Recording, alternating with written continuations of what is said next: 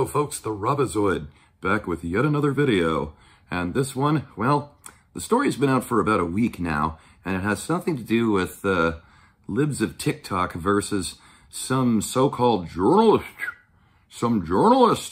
from the Washinton Post who answers to the name of Lorenz. Taylor Lorenz, that is, who's basically been with the Washinton Post for some time now, and, well, she's pretty much smeared everybody on the right, from President Trump on down to who even knows who else on the right she's probably smeared. And of course, now that they're smearing her, oh, she starts to play the victim, so she starts crying and putting on these crocodile tears. You know, being, I was doxxed, I was murdered, they murdered me. Yeah, okay, maybe it wasn't that quite over the top, but it was pretty bad acting as far as I could see. Shall we play a little bit of what happened in that interview? Why not? Everybody needs a good laugh. Single social tie. I had severe PTSD from this. You feel like any little piece of information that gets out on you will be used by the worst people on the internet to destroy your life. And it's so isolating and terrifying. It's horrifying. I'm so sorry. It's overwhelming. It's really hard. Incidentally, who's the queerwad that this is with her? I mean, look at this guy. Haircut, bad glasses. This guy is definitely, he ain't straight, let's put it that way. Taylor Lorenz. She likes to talk about him, about her PTSD, which, as you remember, is post-Trump's crazy disorder or whatever. Yep. And, well, then likes to hide it, dox her own family on the internet, harass them, and so they hit back at her. And so does libs of TikTok, and she starts crying crocodile tears about it. Come on, lady.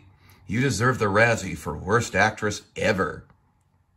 To say nothing of worst journalist ever.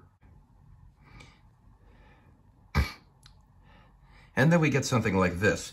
Libs of TikTok exposes Taylor Lorenz harassing her family at home.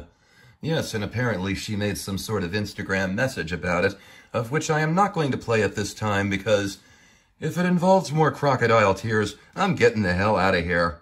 And she did get a response from somebody named Christina.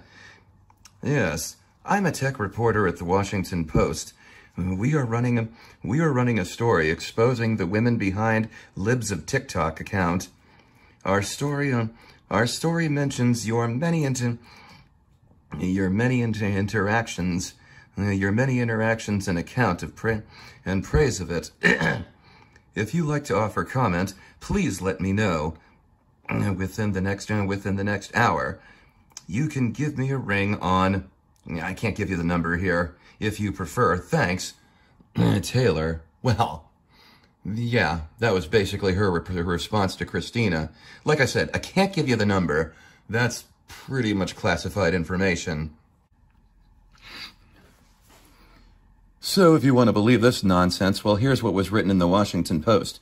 Taylor Lorenz is an accomplished and diligent reporter whose reporting methods comport entirely with the Washinton Post professional standards.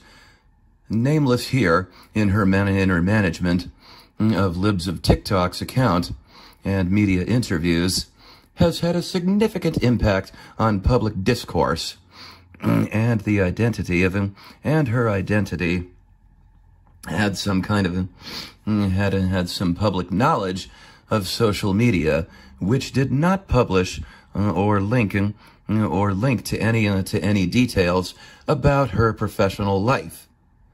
Yes, says Cameron Barr, senior management and editor at the Washinton Post. Okay, Cameron, whatever you want to believe. Fine with me, but what about the other people like you have doxed? Like, say, for instance... After all, remember Mini AOC and what the left did to dox her and bully her and her family off the internet? Keep in mind, she was only 8 years old. Yes, the Democrats were bullying an 8-year-old. So if they could tear an 8-year-old girl and her family to shreds, well, they could do that to anybody. So who the hell is Taylor Lorenz to cry about everything and pretend to play the victim here? And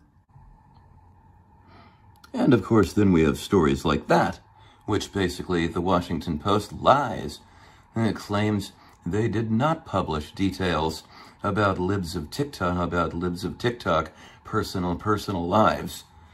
Yeah, that's a lie on top of a lie, which makes her the worst liar in history.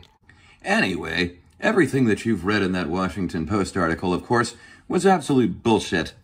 And of course, well, yeah, according to this article of here that we've got from the Joe Rogan show, yeah, none of what was said in the Washington Post was true. And that's a fact. Yep, so basically she also made charges like Mr. Beast is a homophobe. Well, who the hell is Mr. Beast, huh? Is he a real person? I mean, as if not, then I don't really care, quite frankly. Unless Mr. Beast is supposed to be. Ah, what a shame, Taylor. It's a real pity when you can't handle the taste of your own medicine. This pity. In which case, to me, then that still makes no nevermind to me. Anyway, this has been the Robozoid saying, it's been a lot of fun making fun of this weepy little crybaby, Taylor Lorenz, and also laughing at her crocodile tears, just as one should. And I apologize. I'm a little bit hoarse only because of my allergies. You know, that's the price you pay for living in North Carolina. So, this has been the Robozoid saying, I'll see you sometime around soon for my next video. When that will be, I don't know. But I'll see you sometime soon. Bye.